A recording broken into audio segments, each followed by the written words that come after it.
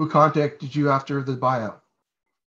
How it went down is Vince and them showed up Shane and WWF showed up in Panama City unannounced. Nobody knew it. And I rode with the company. Sting, Luger, Goldberg is who I hung out with.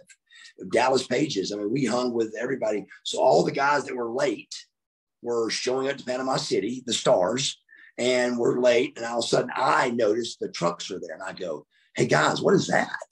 And those boys knew more than I knew. They look and go, oh shit.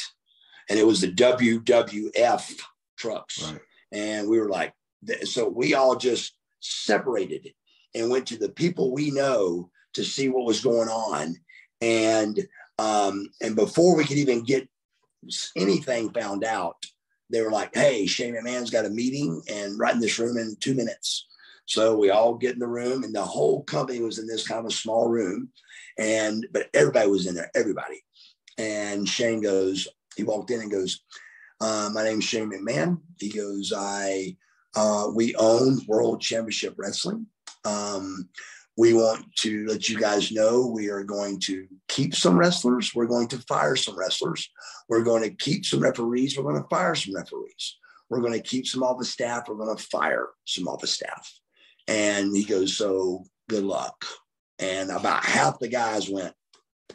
And I looked at Luger, and Luger wasn't doing this, so I didn't. I did what Luger did. And Luger didn't do that, so I didn't do it. And that after that meeting, of course, it kind of whittled down that you needed to be on that show that night, obviously. And me and Lex wasn't on it. And I was like, and we were totally buff. I was like, what? So I went and got my car, depressed, like, you got to be kidding me. I can't believe we're on the show. We're not going to make it. I started to leave, and here's Lex Luger running to me. I'm like, this is either bad or good. So I said, what's up, bro? He goes, we're on the show. We're on the show. So I was like, all right. So I get my bags back out, go back in. And it was an interview. I've never even seen what I'm telling you about right now. But on that show that Vince talked in Cleveland to Shane McMahon in Panama City, on that show, I am on an interview on that show, but it was pre-taped and I've never seen it.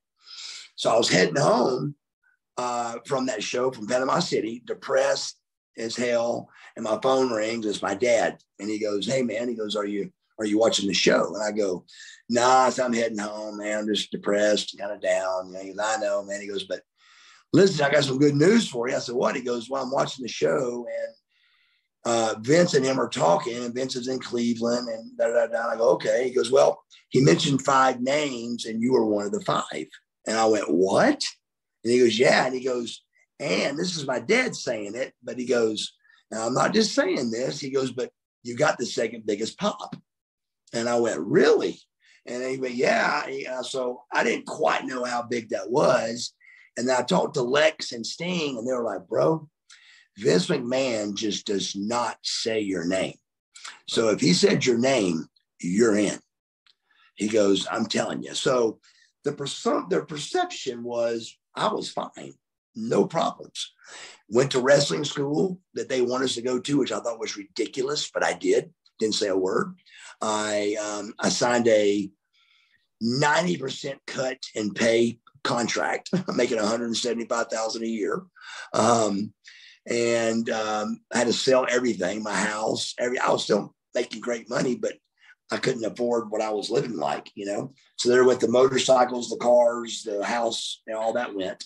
And then 2 weeks later, there I went, which again set another record from being the only professional wrestler in the history of time to be main event 1 week and fired the next. That's heat, bro. That's the amount of heat that nobody deserves. That's the amount of heat that things like your mother called us is why we're firing you. Rumors happen. That's where your match with Booker T wasn't good, so we're firing you. Rumors happen. It's just ridiculous. Who gets fired over a bad match? What about all your friends from WCW that were in WWE? Did they have your back?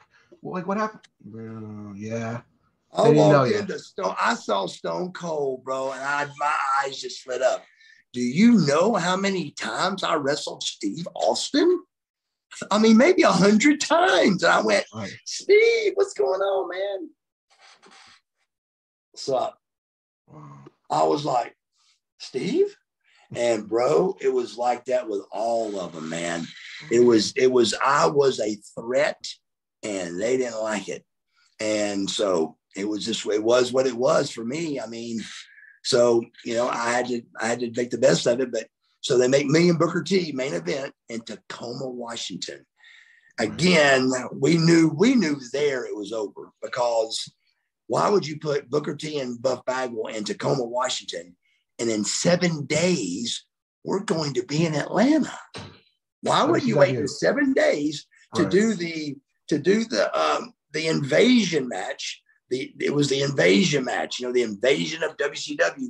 Why not do the invasion match in Ted Turner's backyard? Right. And Booker T and Buff Bagwell at the Georgia Dome. Instead we got the hell boot out of us in a WWF town a week before the invasion should have happened. So it was just ridiculous. So I got fired in Atlanta. So now that you're older, years gone by, you have hindsight. What do you think the number one reason why it didn't work for you that WWF was?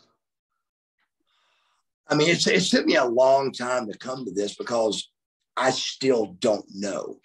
And I, honest to God, I would give a contract up over just knowing the facts. I really would. They say, hey, do you really want to know what happened? Or do you want a job? I'd be like, I really want to know what happened. And so that's not the case. You can't figure out that. It don't go that easy. So what I've came up with is my own determination is everybody's finally decided on this. It's got nothing to do with the match. Right. It's got nothing to do with the mother. Right. But the heat I had at the end of WCW was okay, because everybody knew Marcus Bagwell at WCW. Oh, that's just Bagwell. That's just Bagwell. But at WWF, well, who's this Bagwell guy? So nobody knew me there. So they didn't know how to take it. So the things they were hearing were heat. So it just came from them not knowing me, is all I can think. And I got in trouble. I knocked out Shane Helms. I didn't knock him out, but I almost knocked him out. I open hand slapped him at the wrestling school one day, and he hit me in the back of the head with a water bottle, with a frozen water bottle, like a brick, and gave me 20. I had 20 staples in my head the night I wrestled Booker T. And again, nobody talks about that stuff, and nobody talks about that. It used their doctors. I went to my own doctor and paid my own money. So those are the things you don't get to see, nobody talks about. But it was a really shady thing that went on. And I think they just wanted to show everybody that, we started getting along, or there was going to be trouble. And I think I was a sacrificial lamb to that project.